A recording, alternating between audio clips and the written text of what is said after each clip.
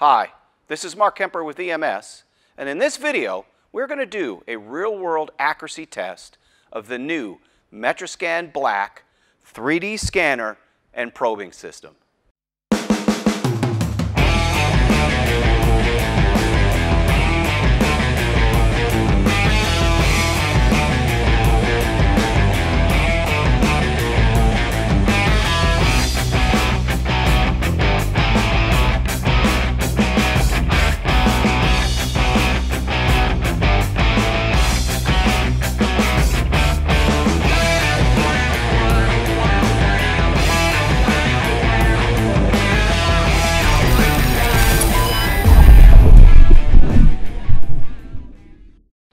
All right, so let's get started and talk about what we're going to do today. So we've done this real-world accuracy test on a lot of the other scanners that we have. And with this new MetraSCAN Black that just came out, this is the 4th generation of the MetraSCAN system, we thought we would do this real-world accuracy test on this equipment as well. And why we like to do these tests is because you do get, accuracy numbers from the manufacturer, but you got to remember, those are done if, for example, they're an ISO accredited lab. It's a very, a controlled environment, very stringent standards that they adhere to. And that's all well and good because you do want those numbers. But what about out in the real world? In your shop or out on the shop floor where you have environmental conditions, you can have different surface reflective types, things like that, vibration, movement. All of those play into accuracy. So we like to do some of our own real-world testing and just see what kind of numbers we come up with, and that's what we're going to do in this video. So let's talk about the layout of what we have here on the table and kind of explain what we're going to do. Now we'll start and we'll do 3D scanning with the MetraSCAN. So the MetraSCAN does both 3D scanning and 3D probing. And we're not going to go into how that system works. We've already got an in-depth, detailed demo of the new MetraSCAN system, and we'll put a description in the link below. You can go watch that if you actually want to see how it works. But what we have here is a series of ball bars, and then I've got some gauge blocks. Okay, so we've got a ball bar going this way, which has basically 2 spheres on it, but then it also has 2 cones. So we'll be able to do scanning and we'll probe the cones and get the center point of those cones. So I've got, it's about 25 inches to the sphere centers. I've got one here going left to right. Then I've got one going front to back with some elevation. And then I've got a little bit longer ball bar here on an angle and going up. And finally, I've got just a couple of different gauge blocks. Now, why am I setting this up like this? Well, if you look at a lot of manufacturers and you look at their accuracy numbers, what they like to give you is a point-to-point measurement, kind of just left to right, at a fairly short distance, okay? So that's great if you're just measuring that kind of, point-to-point, back and forth, and they'll look at repeatability and things like that. But in our opinion, that's not the real world. Nobody just measures 2 points on something. They measure something in 3D space. And that's what we call volumetric accuracy, or volumetric measurement, if you want to call it that, instead of point-to-point. And that's really, in my opinion, a better test when you do something like this. You want to look at your volume and measure within that volume in different orientations, left to right, up, down, on an angle, and then see what kind of numbers you get. Because if you're measuring or scanning a part in the real world, it's generally going to have some shape. But anyways, and then on the gauge blocks here, I think we've got a 6 and a 12-inch gauge block, and we're just going to measure the edges there. And again, just something on an angle so we can look at volume. So that's the setup we're using here today. Let's get the scanner out and get ready to go, and we'll go ahead and get this scanned. Now, the MetraSCAN system has 2 modes you can scan in or probe in, and those are called static and dynamic. Now, we're going to use static to start, and we'll show dynamic later. And again, I would refer you to the video I mentioned if you really want to go into detail of how all that works. But basically what static mode means is nothing can move. As far as our ball bars and the C-track, which is just off screen there, none of that can move. So if I bump the table or knock something, we're going to lose our accuracy.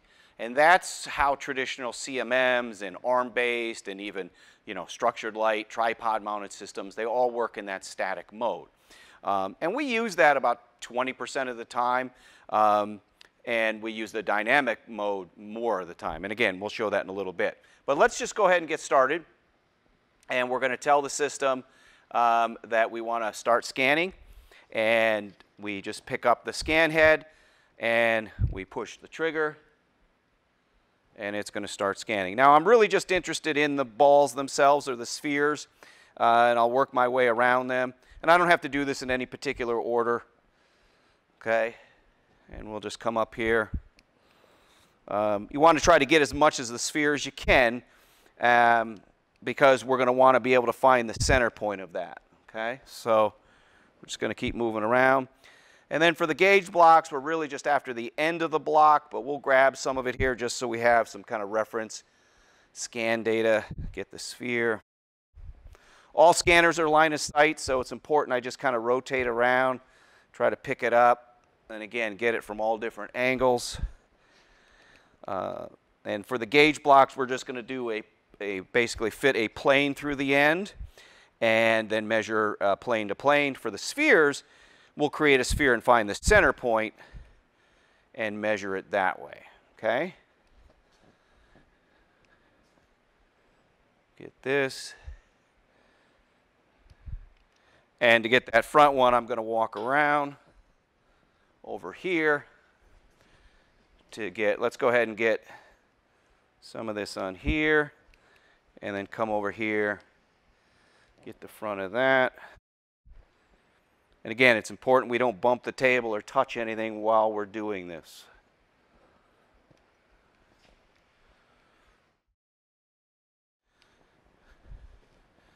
All right, so that should be good for the scanning part of this. And then what we'll do is we'll go in the software, and we're going to fit spheres through this geometry, and then planes, and then we're going to measure it.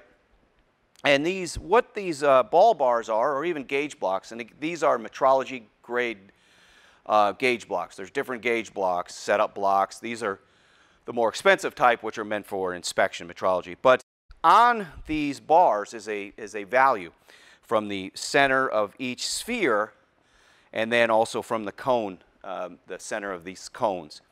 And these bars typically once a year would go back to the factory to an accredited lab and get recertified. They'll remeasure them, make sure they're still round, and put a new sticker on them with those numbers. So these are great to have in the field because it's an artifact with a known number on it that you can scan and measure and see what your accuracy looks like. So we take these in the field with us quite a bit. If we got to go out in a harsh environment, once we get the system out set up and acclimated to temperature, we'll scan these bars and make sure our numbers look good. So we use these quite a bit.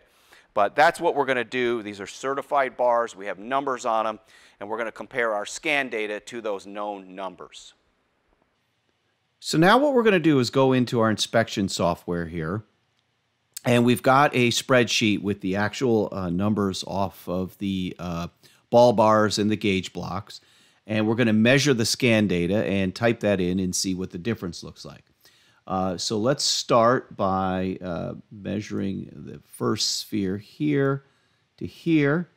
And we'll key in that value, which is 648.4698. And that gives us a difference of about 16 microns, or 0.6 of 1/1000th of an inch. And next we will go ahead and do this center of this sphere to this center of that sphere there. And that gives us a value of 644.5276, or a difference of basically 1.5 micron.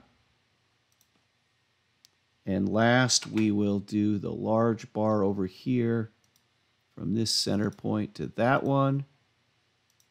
And that gives us a value of 800.229 for a difference of about 12 microns. So overall on the ball bars, very good. 12 microns would be about 0.4 of 1/1000th of an inch. Next, let's go ahead and do the gauge blocks. Now these we will do a plane-to-plane measurement. because we don't have sphere centers like we do on the spheres, obviously. And that value on this one here is 304.8091. And that's a difference of about 3 microns. And then finally, the smaller gauge block back here. Same thing. We're going to go this plane to this plane and pull out that dimension. And that number is 152.486 for a difference of about 3 microns. So overall, extremely well numbers here. They average out to about 7 microns on all of them. And when you consider this is about a 4 foot by 3 foot area that we scanned as far as the volume, really impressive numbers. So, and well below the manufacturer's specs for this particular setup. Now let's go ahead and probe the cones on the ball bars and get some measurements off of that. So what we're going to do to get started is we're going to tell it we're going to probe. And the first thing we're going to want to do is set up a plane, and that'll just be a reference vector for when we go to probe the point. So I'm just going to use the table. We just drop it down, push the button, and I need 3 points to create a plane, and there we go. So we'll go ahead and create that plane, and now we will just create some points that we can then measure to. So point 1, and again, this is where we're going to use that existing plane. And we're going to go in, and on 2 of these ball bars, we have these cones, and we just drop the probe in there, and we can create a point. So we'll do that there. Create the second point here. And then we'll go ahead and create a point up here.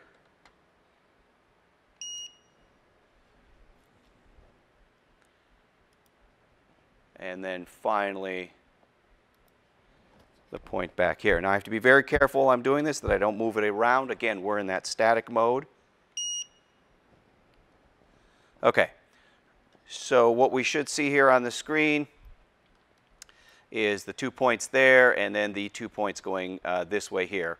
And what we'll do is we'll, again, go in the software here in a minute. We'll measure those and compare them back to the measurements that are on the actual ball bar. So we'll take a look at that. But again, we've got left to right, and we've got some elevation going back to forth. So again, this will be a good test to see what kind of accuracy we can get. And again, this is in static mode where nothing can move.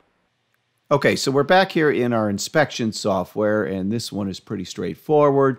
All we need to do is measure from one point to the next and key in those numbers. So we've got 521.6243. That gives us a difference of about 12 microns. And then the second measurement will be from this point to this point, and that value is 519.3917, and that's a difference of about 19 microns, or 7/10 of 1,000ths of an inch. So again, very, very good numbers on these 2 ball bars doing probing in the static mode. Now we're set up for the dynamic referencing mode. And what that allows us to do is 3D scan and track not only the scan head, but the part itself and the C-track. So basically all 3 of those items can be moving around while we're scanning and still holding our accuracy. And that's really what shop floor metrology is about. That ability to go out in a harsh environment where you have things moving around, people coming and going, and again, you don't have to worry about things being bumped or moved. So let's show you how this works. So we're going to take the ball bar, we're going to hold it in our hand, we're going to tell it we want to start scanning, and you can see as I move, here let's go down the bar a little bit, let's get my hand, but you can see as we're moving around, that scan data is still perfectly lined up, okay? And then let's come over and get this one over here. So very, very powerful to be able to do this. And you can't do this on most other types of systems. So again, the bar or the part could be moving, the scanner's moving, and the C-track could all be moving at the same time, and it all gets tracked and still holds the accuracy. So very, very powerful. So back here in the inspection software, let's go ahead and pull a dimension for the dynamic mode on the ball bar that we scanned. Same thing, we'll grab the sphere center to sphere center, and that will give us a value of 644.5447 for a difference of about 15 microns or 0.6 of 1/1000 of an inch. And if you think about that, holding that in your hand while you're scanning and it moving around, that's a pretty phenomenal number. And finally, we're going to do that dynamic referencing with the probing system. And again, I'm just going to hold this in my hands. You can see there's no way I can hold this completely steady. Tell it to take a point. Come over here, tell it to take a point, and record those 2 points. So again, very, very powerful if you're out on the shop floor in the real world where things are moving around. You can do both scanning and probing with this dynamic referencing system. So what we'll do now is we're going to go look at the results and see how both methods worked out and see how accurate this system really is compared to these artifacts we have here. For the dynamic probing, we just have those 2 points. We'll come in here and pull a dimension from that point to that point. And that number is 519.4327 for a difference of about 21 microns or 0.8 of 1/1000 of an inch. So again, very, very good considering we were hand-holding the probe and the bar while we were trying to pull that measurement. So the last thing we'll do here is take a look at all the measurements side by side just so you can get an idea. The first test was doing the 3D scanning in static mode, and we measured 3 bars and the gauge blocks, and you can see the numbers there. And then we probed 2 of the ball bars that had the cones on it. You can see the numbers there. And then finally we did a scan in dynamic mode on the 1 ball bar and then the probe in dynamic mode. Again, that was the completely handheld mode, and you can see the numbers there. So overall numbers look really good. So this wraps up the MetraSCAN real-world accuracy test. And as you saw by the results, it's pretty impressive that we can get those kind of numbers out of a system that is completely portable, shop floor friendly, can work in harsh environments with vibration and movement and everything going on in this system. It's very easy to use, easy to set up, and you get both non-contact scanning and contact probing. And if you go back again and watch that video, we'll go into a lot of detail, the demo video, on how both of these systems work. But again, very incredible that we can get these kind of numbers out of a shop floor handheld system that, a few years ago would take a very expensive CMM or, other really expensive system to get to the accuracy numbers we're getting. We're not only getting them, but we're getting them with movement and other things, vibration, things like that, which is what the real world is all about. It's very hard to go out into a harsh environment and have any kind of control. And this system allows you to still get very, very good accuracy in those environments.